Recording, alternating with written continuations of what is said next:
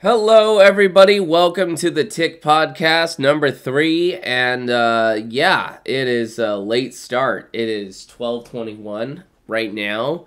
Usually I get these recorded in the morning, but I'm feeling just super laid back, kind of waking up, getting my day late, and all that jazz. So there's a couple of things that I thought I would kind of mosey around, talk about. I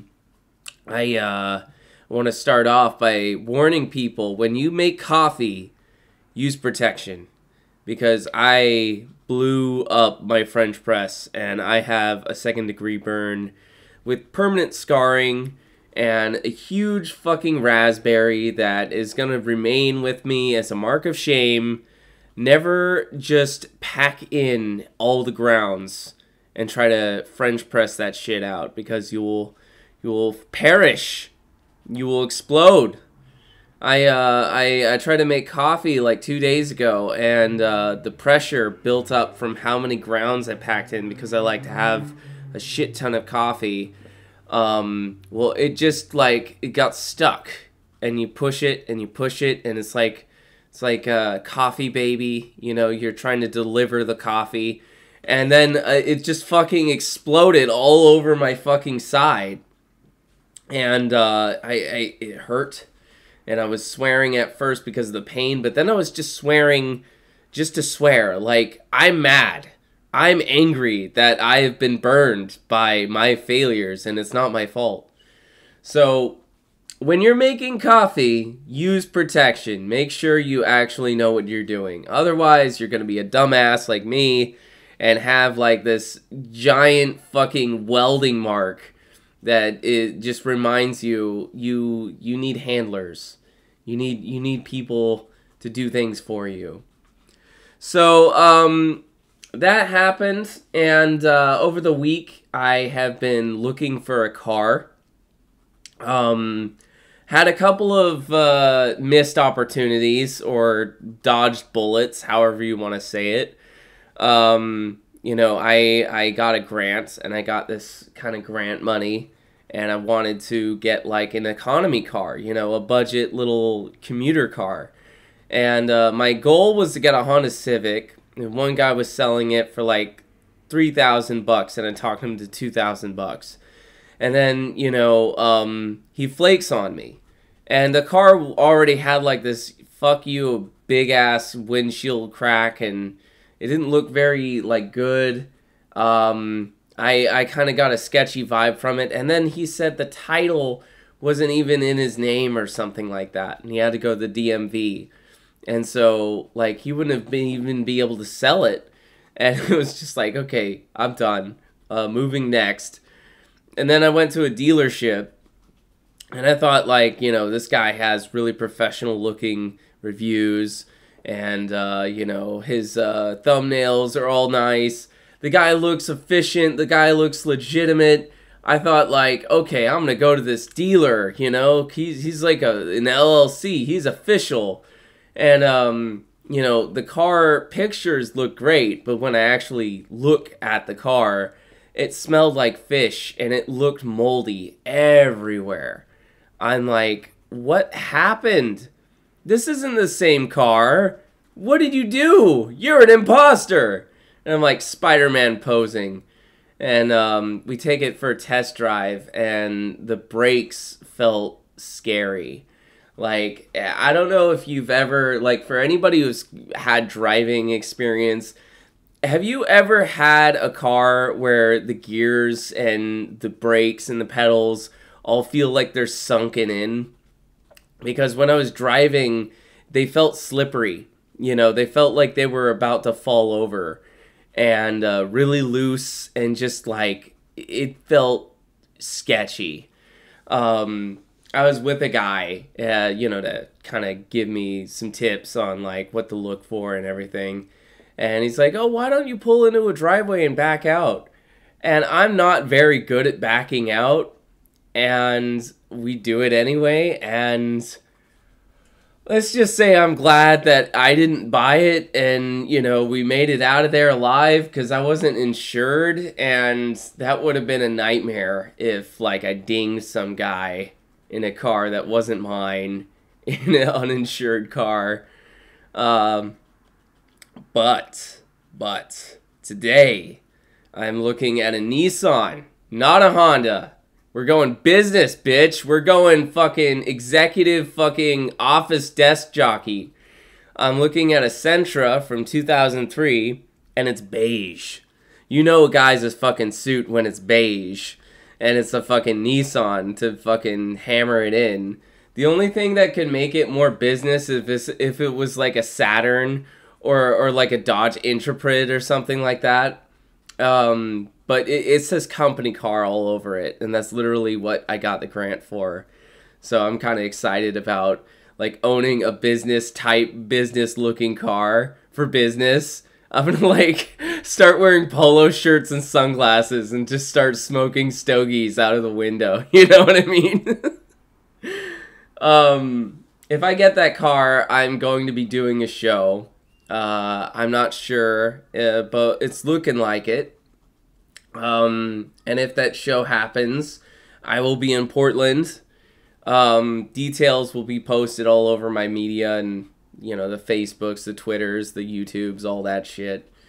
But for now, let's just hope it fucking works. You know, I got money to buy and I got places to go by. That wasn't the best line, but we're going with it.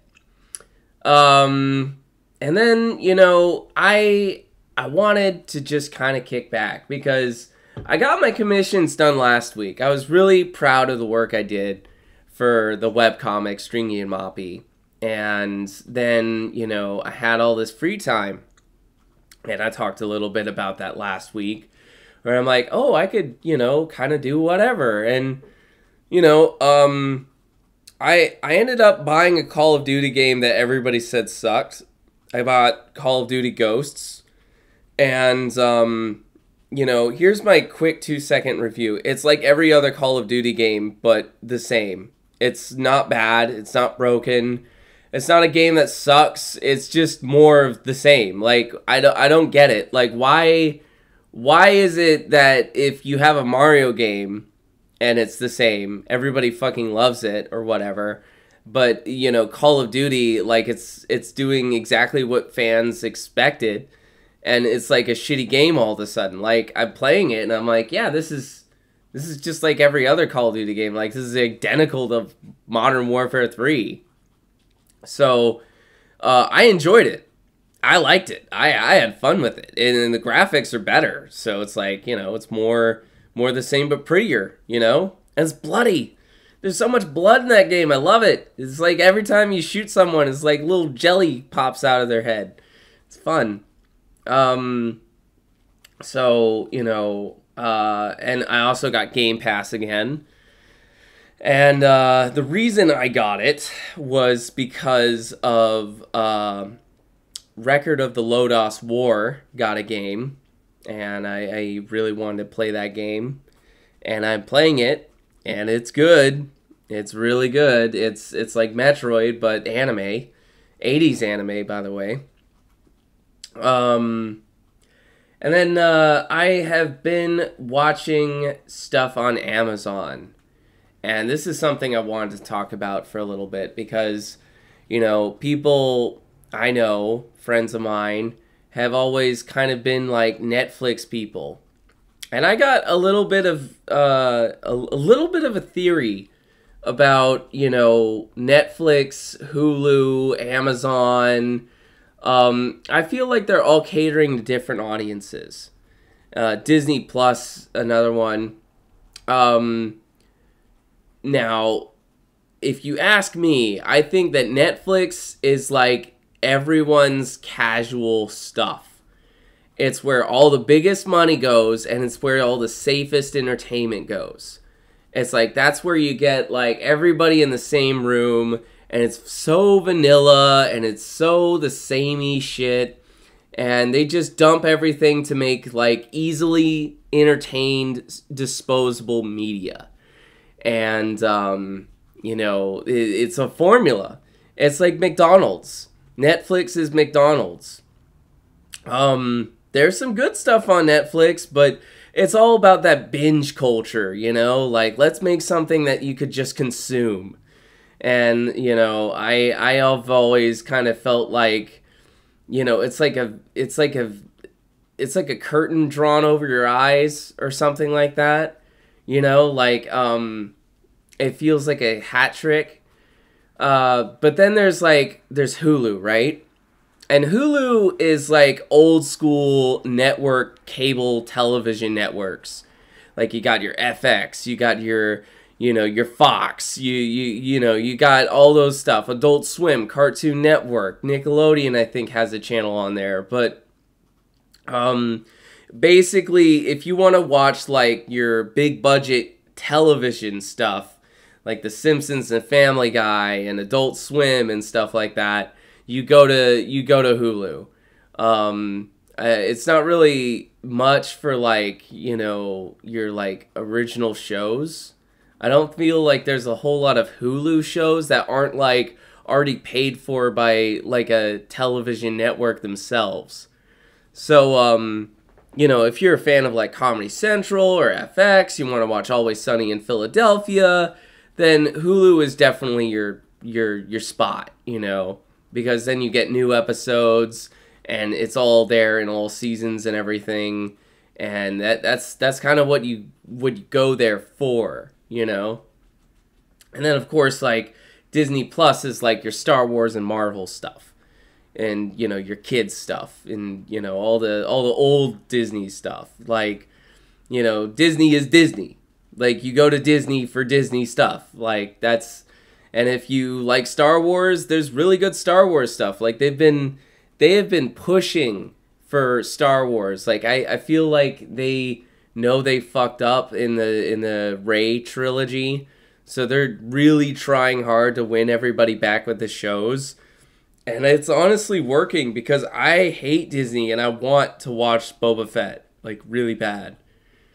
And then finally, we get to my app. This is the app that I like. I like Amazon Prime Video. People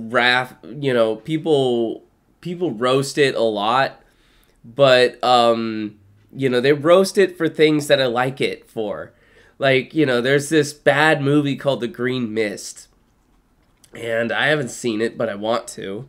And it was made by one guy using a bunch of stock assets and made like, the equivalent of like a home movie and published it. And I'm like, that's awesome. That's great. Why are we roasting this? This is cool. 'Cause like as an independent, that means fuck YouTube. We can make some money off this bitch. You know what I mean? I feel like if one guy was able to self-publish a movie and he did it without an agent and he got it out there and people are watching it enough to like talk about it and it's known, then, good for him. Good for him. Amazon is really great for like that indie stuff. I saw this one movie called Max Reload and the Nether Blasters. And this is just one movie out of like a shit ton of movies where they have like niche audiences. And this one was really catered to video game fans. Max Reload and the Nether Blasters. It was basically about a kid who worked in a video store and got a ColecoVision game. It name dropped ColecoVision. Okay, there were so many references to video game culture and like real game culture, and it was just so nice to see a movie that, was catered to the fans of its source material. Like, I don't know if you saw Wreck-It Ralph 2, but I avoided it because it wasn't about video games. Like, you made a video game franchise, and then it said, we're gonna make the Emoji Movie. I'm getting sidetracked, but Amazon has these movies that wouldn't really do well in the box office system, but are like cult classics. I decided to watch Velocipaster. That was a movie that I knew was going to be a bad movie, like Sharknado or something. But it was funny. It was really funny. Where's Velocipaster on Netflix, huh? I don't see that on Netflix. Where is it? You wouldn't find it. That's why Amazon rocks. And then I watched. I didn't get through the whole episode because it was kind of late, and I wanted to watch like a 30-minute episode, so it lasted 20 minutes, and I looked at the runtime and it was like an hour, and I'm like, okay, whatever. But I saw this show from Brazil. It was an Amazon original shot and cast in Brazil called Dom. And it was 20 minutes I watched, and those 20 minutes were hooked. It starts off at night in a club, and there's just tons and tons of sex and drugs. There's this kid who's, like 20, and he fucks this girl outside in the corner and starts doing blow right off her chest and like ODing and shit. And then you cut to the father, and that this guy knows what he's up to and wants to pull him out. So it's like this really suspenseful scene. And you feel like, you don't know what's going to happen because it's in Rio de Janeiro in the favela. And so it was like, very, very adult, gritty material and not like hand over fist, it was done well. And you get this really nice neon lit, almost 80s retro wave vibe with like a motorcycle scene. And when they finally rescue the kid, you have one of the most heartbreaking scenes I've seen in years. A father and his son fighting, literally like wrestling each other because the son is an angry youth on cocaine, and the dad is a heartbreaking father having to deal with the loss of his son. And I am definitely going to watch the rest of the show because it was emotional, And, I think that's Amazon's strength. Like, when I think of Amazon shows, they're all, like, really adult and edgy and controversial. The Boys, The High Man in the Castle, Hunters, Hannah, Invincible. They're all dark. They're all, like, very edgy. And compared to, like, Netflix shows, I mean, I feel like Netflix is very mainstream. And then Amazon is like Sega, and then Netflix is like Nintendo. So, out of all of the apps and everything, I gotta say, I like Amazon's style. It's also easier to find genre shit. If I want to find science fiction, I find fucking science fucking fiction. It's not like telling me to watch like whatever the hell the algorithm is boosting. It just gives me the full fucking list. And A to Z, too. It's not like, oh, well, it's like Jurassic Park, so here's more like Jurassic Park. Just a nitpick. I mean, like, I get lost on Netflix on purpose because the UI is designed to make you just scroll, endlessly scroll. And then if you have no money, there's Pluto TV, which is like internet cable. I like that. It's got all the 007 movies on there. And there's Crackle and Tubi. I watched 30 Days of Night, Dark Days on Crackle. And that's a fun vampire movie. It's a B movie, but it's pretty fun. But those are just kind of like my like armchair philosopher kind of thoughts on streaming and stuff like that. I don't know. I think there are different apps for different people. It's a lot like the console wars. Like with the consoles and everything, you can have different demographics. Like Xbox is the shooters If you're into shooters, you're probably going to be an Xbox guy like me, because you're filthy fucking casual and you have no soul. Or if you're a Sony guy, you're into Japanese shit. You probably have a Keyblade. You probably know every line of dialogue from Naruto and Bleach, and you dye your hair often. And then if you're Nintendo, you just like, you know, bright, colorful stuff. You're a happy guy. You live life to the fullest. You're a very happy person. Those are just like off the top of my head assumptions, but you know, it's fun to make jokes. We all love jokes. So you know, that's kind of like what I got planned and what is on my mind. I'm hopefully gonna get that Nissan today.